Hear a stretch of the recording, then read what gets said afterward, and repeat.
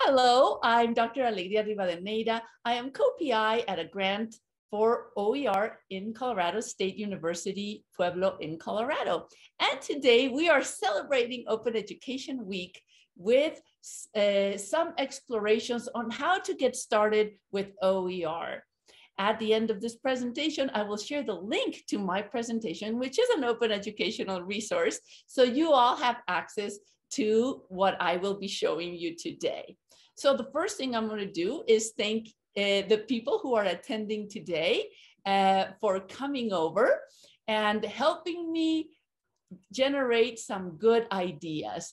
And I will be sharing this presentation with all of you, as I said, after the presentation is done.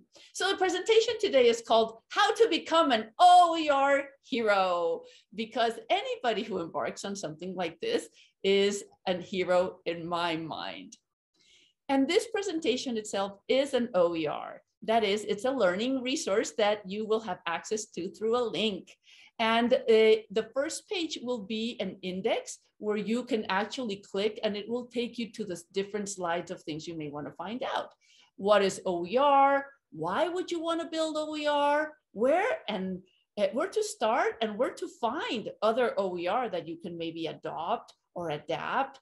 We'll talk about publishing platforms, accessibility, which is something that scares people a little bit because we want to make sure that we do our OER accessible. Copyright, fair use, and CC licenses, which is actually the scariest one because always we're afraid that we are going to use something that maybe we weren't allowed to. So we'll talk a little bit about that, how you would pick a license for when you put together your resource, how you would give attribution to those that you use or how other people who use your stuff can give you attribution, where to find pictures. People always want to know where to find pictures. And last but not least, things to think about as you put things together. So are we ready to start? I hope we are. So the big first question is, what is OER?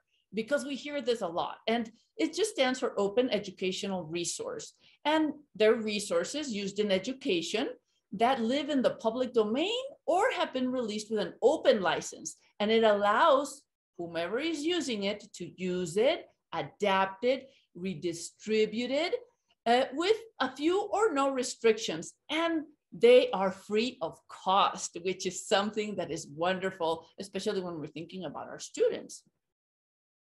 So a lot of people ask me, so do I have to write a book to write an OER? But you don't, because OER is a resource. So that can be anything. It comes in many shapes and sizes. So people think of a book, but resources can be anything that you would use for education and that you want to license as open.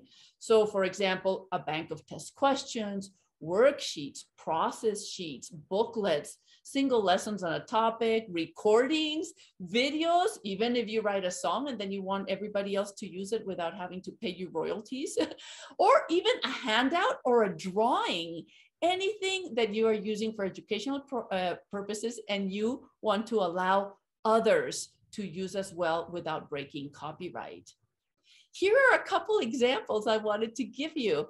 So here is a drawing I made of the narrative arc. There wasn't anything in Spanish, so I drew it. Now I am uploading this into the OER Commons, and anybody looking for this in Spanish can use it as long as they write this little thing down here.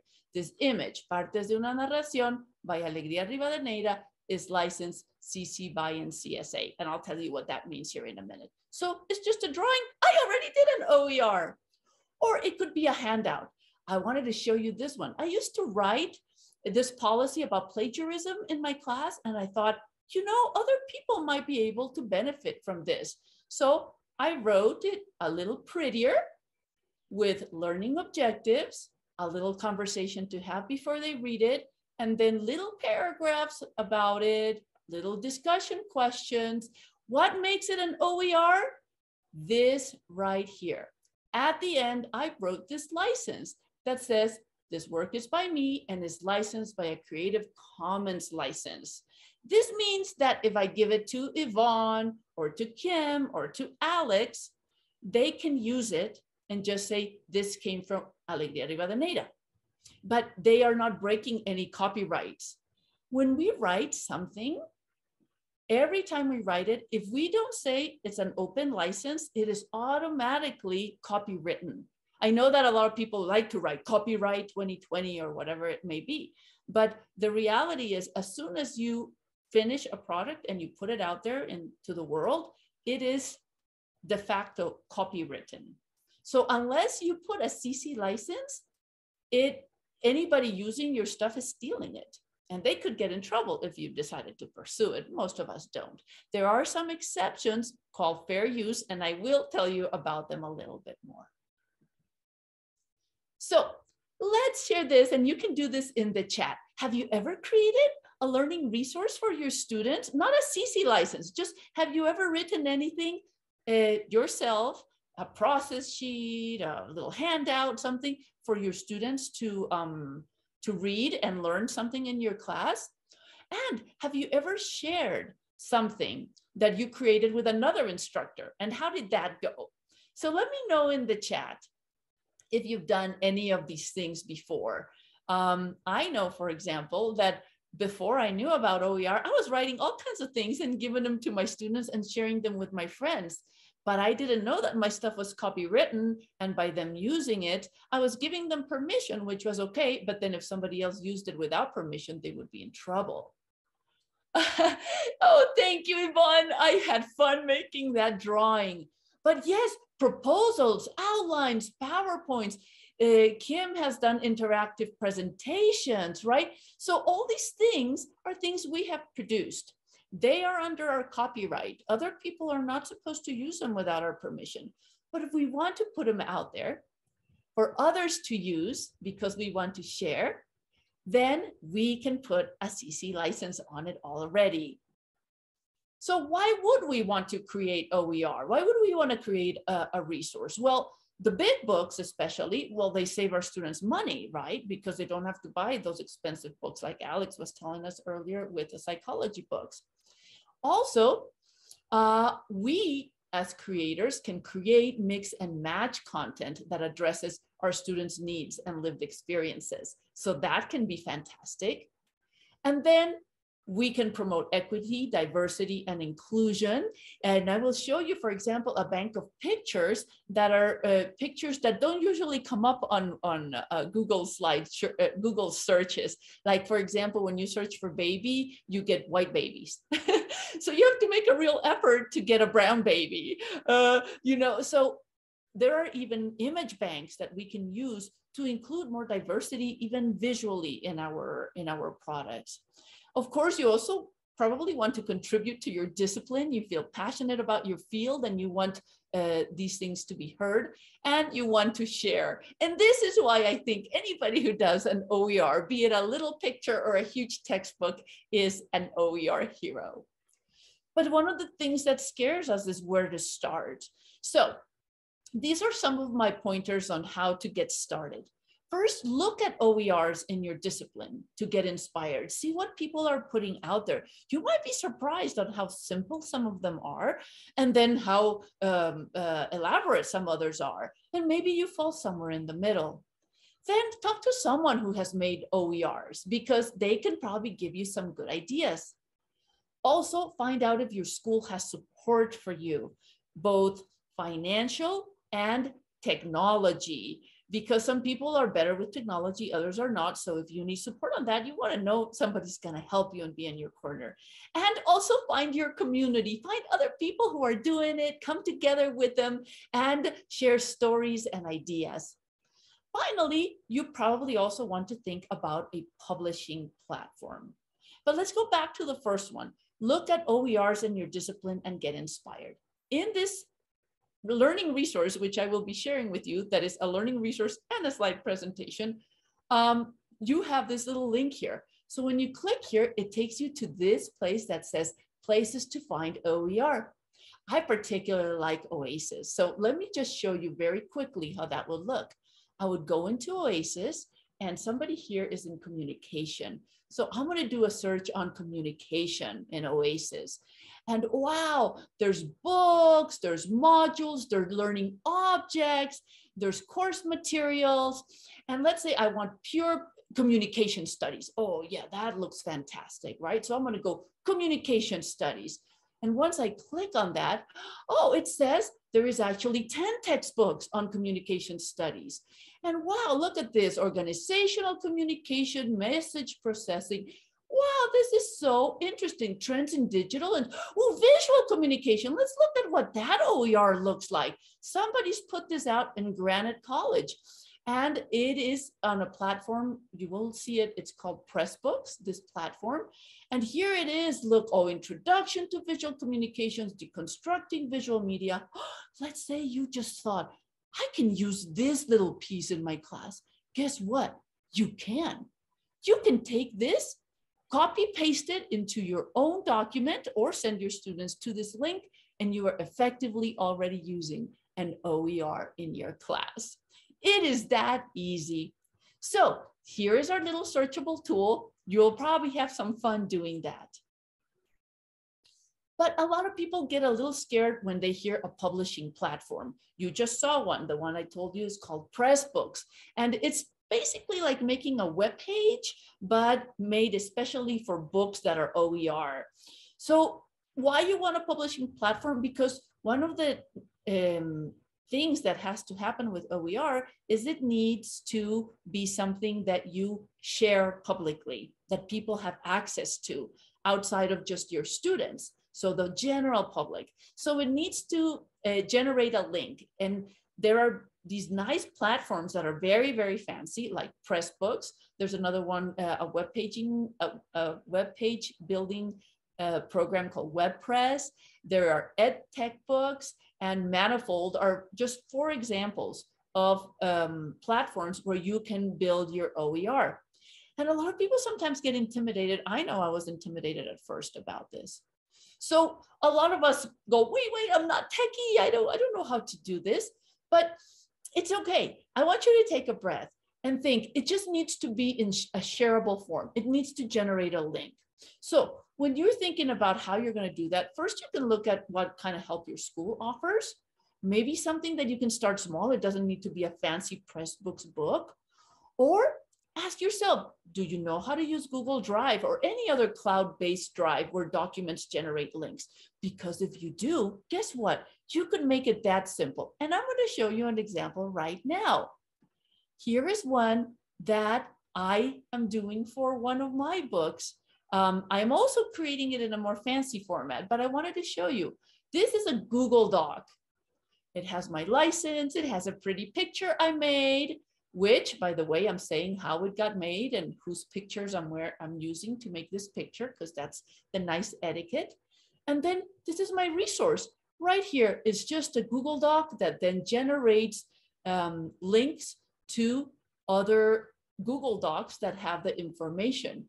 As simple as that. So when my students click on this, then they will go to the page that talks about narration, and here's the funny drawing and everything else. My point being that you don't even need a fancy platform. If you can work on Google Docs, you can create quite a fancy OER that generates a link. All I will need to do is give my students this primary link, and then they will have access to all the content as I build it. Wow, right? Who would have thought it could be that easy? Well, I am here to tell you it is, so you do not need to be intimidated by that.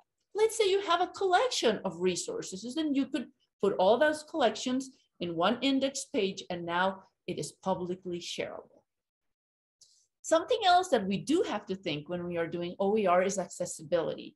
That is, for example, does a student who is visually impaired and would need really good color contrast, can she read what I did? If I have a student who absolutely cannot see, could she use a screen reader to read my resource? Wow, you know, this is something we don't think about too often. And I know that even old textbooks didn't used to have that, and they would hire people. I know Alex was a reader for people who needed readers of textbooks back in the day. So back then we just had student workers who would read the textbooks to other students.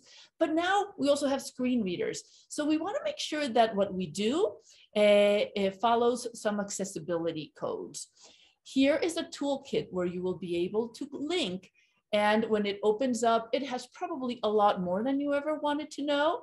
But it talks about what is assistive technology, the diversity in your audience, creating accessible digital content. So that is something that you can come back and revisit when you are ready to look at it.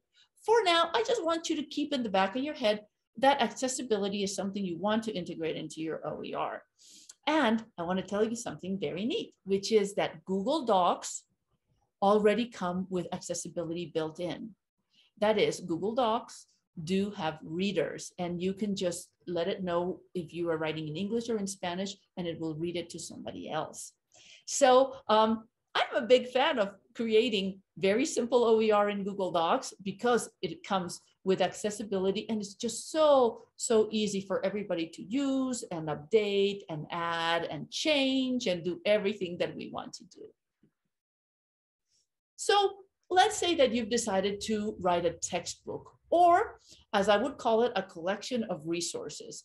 And the reason I want to say that is because, for example, this book that I'm writing that I had shown you is really a group of units.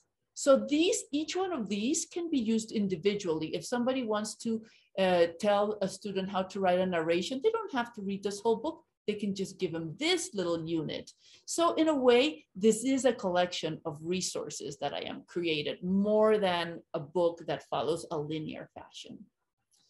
But let's say then that you want to create something, a larger project, a textbook, a collection of resources. So the first thing you want to do is look at your current textbook or whatever it is that you're using to give students input, and think, well, what makes this resource good and what makes it not so good? You know, maybe it's outdated. Maybe the examples are old. Maybe it shows no diversity in points of view, or the images are all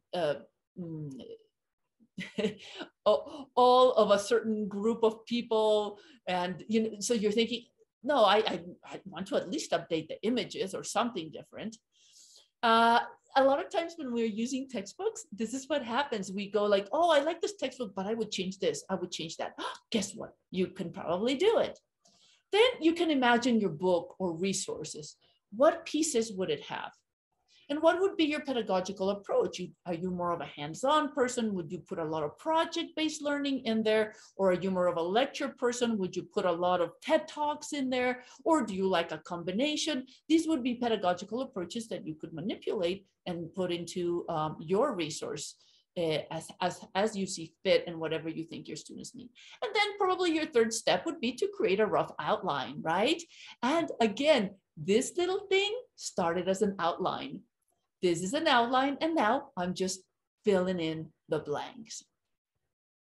All right, so now I would like to hear, what books and resources are you using right now in your classes? And what do you like about them? And what do you wish was different in your resources? Let me see, and you can just drop that in the chat so I can get an idea of what it is that you would be changing or doing. And as you do that, I'm going to tell you just a little story about one of the resources I'm writing right now. It was written by a really good friend of mine as a commercial textbook. And now I was asking her about it, and she told me she doesn't use it. She doesn't use her own textbook, and she's just taken apart little pieces of what she wrote as a commercial textbook, and she has made it available to her students in little pieces. So yeah, I see. Yes. Yeah, so we have the OER for speaking and listening, right? And it has exercises. Wow. Yeah, more applied, right? Yvonne, this is a perfect example. So you have a book that is mostly input, but you'd like to make your students more active learners. So you could even continue to use that book and just add the work part of it, right? Just like the actual action items for them. So that's an excellent example. Thank you for sharing that. So let's say that you've now created your outline, all the things that you would want. Well, probably you want to go out and look at OER to see what is already out there and see what you could piece together. I call that Frankensteining. You know, it's like, oh, I like this little piece on visual narratives. Oh, I like this little piece somebody else did about something else. And you can just beep, beep, beep, grab different things. You make sure you give attribution. But if they have a CC license, you can use them without it being stealing. So you can think, are there any useful pieces that you can take? And check their CC license. So I'm going to stop here for a second and just address what is a CC license. And you will have this link on the resource so you can go and look at them. So CC licenses, that brings you to this page, is the Creative Commons page.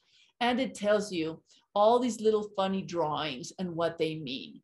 For example, this one means anybody can use the stuff I do and use it however they like, even to make money out of it. And all they have to do is give me attribution. In other words, say that I was the original creator. This other one down here is a very interesting one to me. This one says, I'm giving this an open license. Anybody can use all of it, pieces of it, translate it to another language. You can do whatever you want. But when you have your product, you cannot make money out of it. No money making. So that's a different one, right? Here's the one that I like to use just because I figure if I want it to be free, I want anything that comes out of the stuff I did, I want it to be free too. And that is, it's an open license, a CC license. You have to give me attribution. That's what the little person means. You cannot make money out of it because if I'm giving it for free, you better give it for free. And the last one is share alike. And that means when you share it, when you share your new product, you have to share under the same license, which means you'll have to make it open for others to use. You cannot make money, and then they have to share it alike. And then there's some others, and you can take your own time in exploring these as well. But there's another group of things that people can use.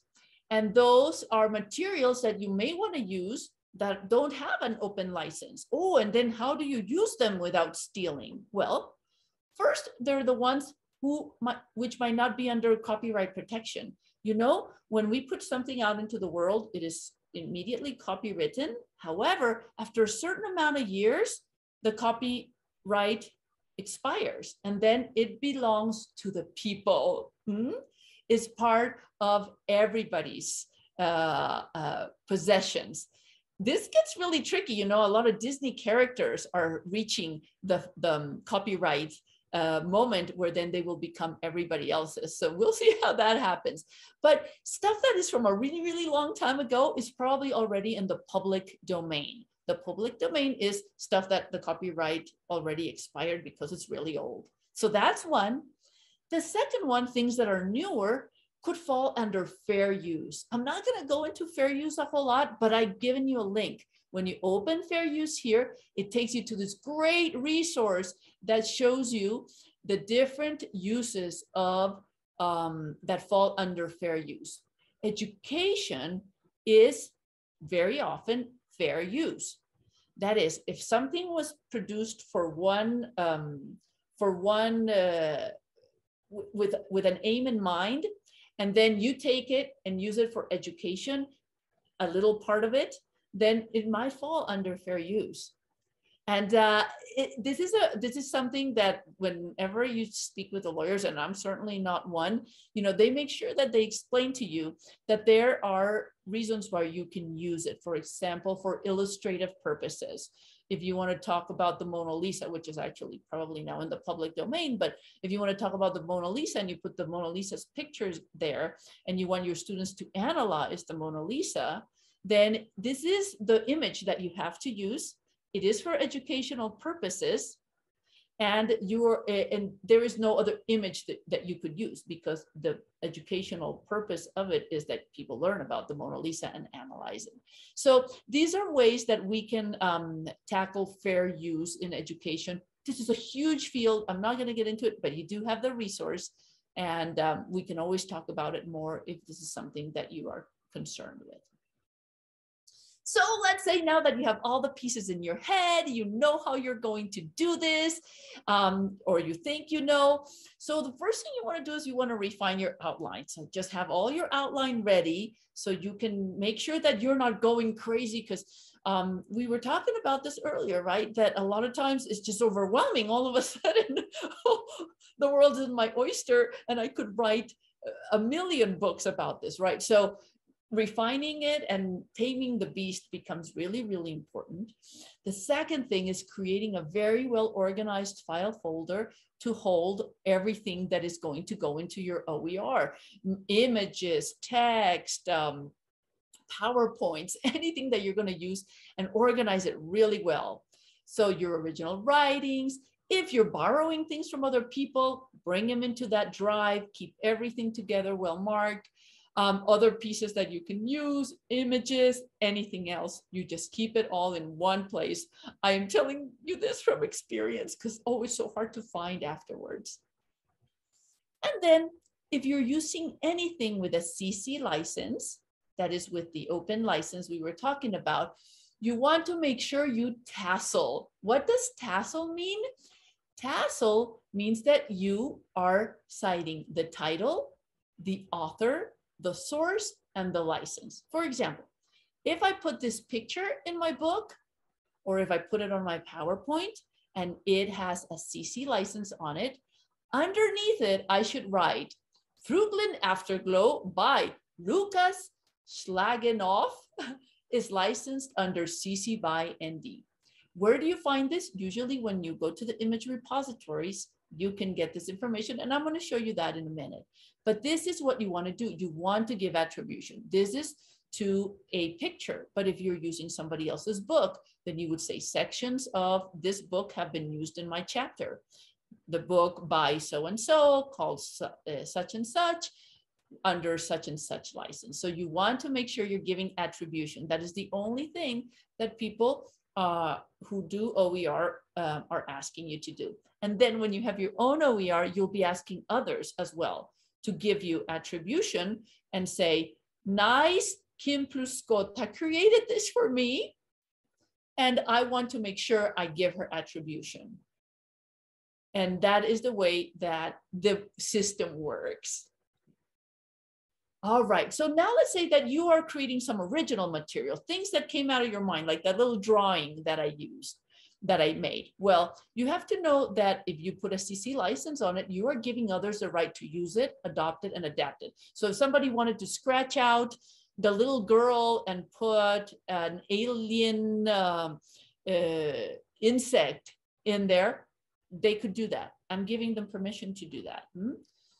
You want to make sure that the format, when you use the format, especially if it's written, there's something that it can be easily transferable. So when you're using something like Word or Google Docs, you want to use headings, subheadings, clean text, so then it transfers better, and also have backups, because you don't want to lose any of your stuff. So these are things that you want to be thinking when you're creating your own materials. Now let's talk about something that people really like to talk about, which is using pictures. Most of us go online and we just kind of copy images and put them on our slides. We put them on handouts for our students, you know, sometimes just to make it pretty, not with an illustrative purpose like the Mona Lisa I was talking about earlier. And so we just do that, you know, just for the prettiness of the presentation. But we don't know if those images have a CC license. If they don't, they are probably copywritten, and we don't want to steal, right? So a responsible OER thinking person makes sure to use only images that are either in the public domain, have a CC license, or are part of fair use. Where do we find these magical images? Well, First of all, a lot of people just go into Google, search under images. I don't know if you all have done this, but let's just do this. I'm just gonna say baby. And I am going to say images. And now you see all the white babies I was telling you. Oh, nice. Okay, so here is baby, but I can't just use any of these. Most of these are probably copywritten.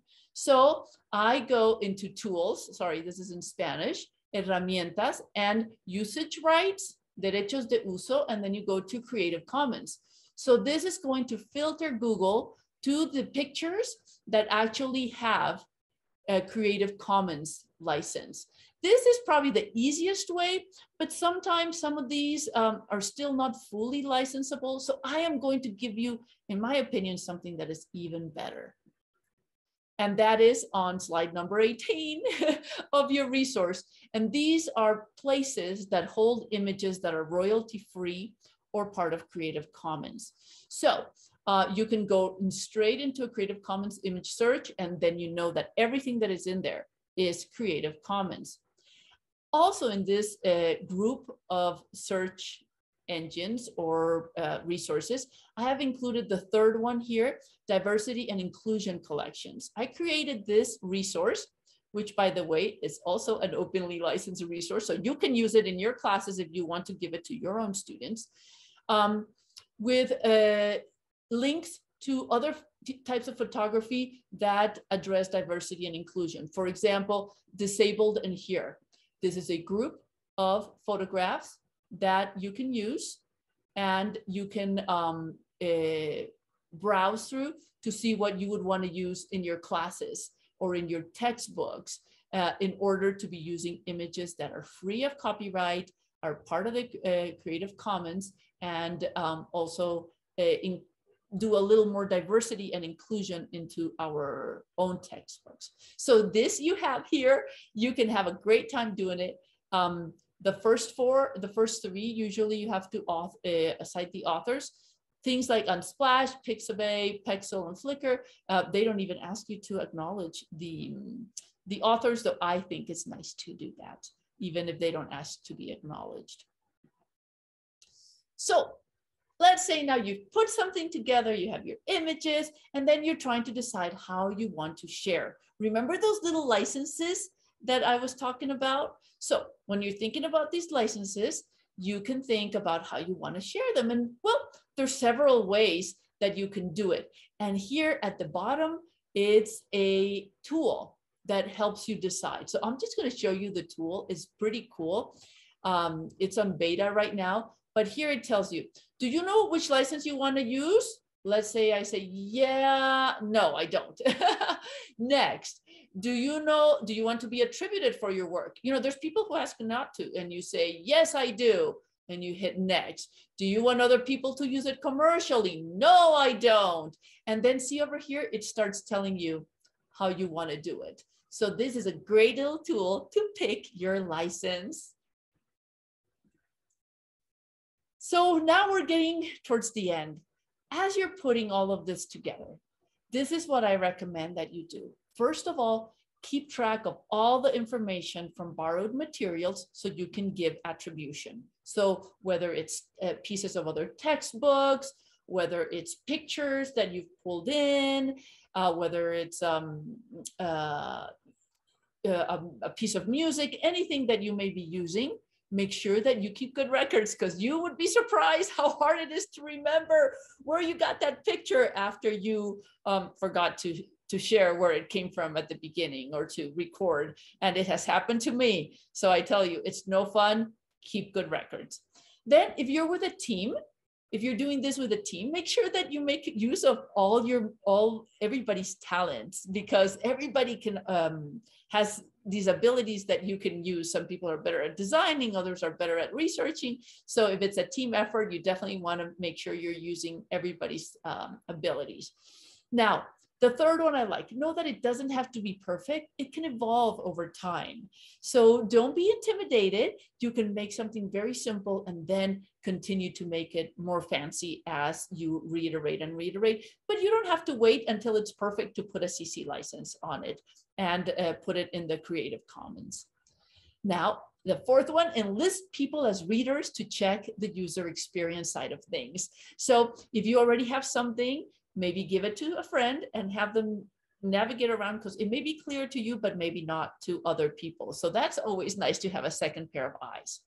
The next one, create a timeline for yourself with benchmarks so you can celebrate your project. Especially if you're embarking on a really long project, you definitely want to have some benchmarks so you can go like, oh, I reached the 10 first units I wanted to reach. Oh, I am going to pat myself in the back. Because with long projects, it can be really hard to maintain momentum. And then when it gets hard, think about how you're making the world a better place with your contribution, because this is probably what drives most of us to produce OER. And last but not least, have fun. Have fun, because you get to be creative and you get to do something that you think can benefit others. So that it doesn't get more fun than that. So my call to you is to dare to be an OER hero.